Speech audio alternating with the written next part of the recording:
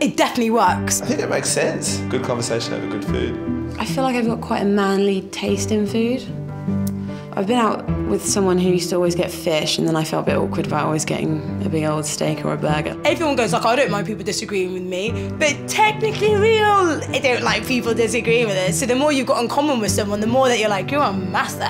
If you have the same palate, the same taste, it's like listening to the same song, but 10 times more powerful. Because food's sort of linked with culture and the type of thing. So if you sort of like food from a certain region, you may sort of like something else from that region.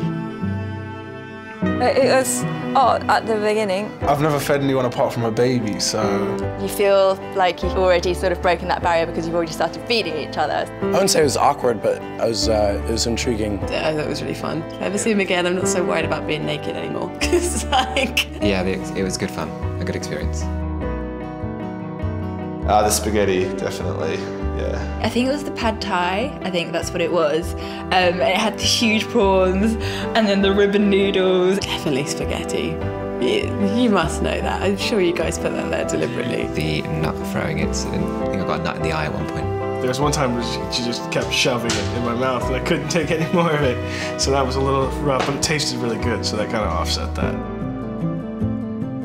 Yeah, I'd definitely go for a drink with him.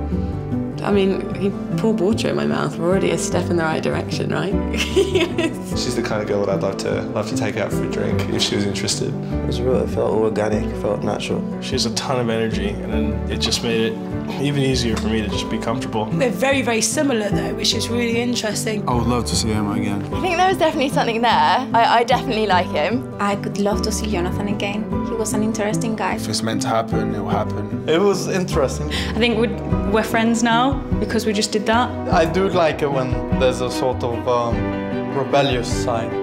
I hope he wants to see me again as well. I think he does. Cool.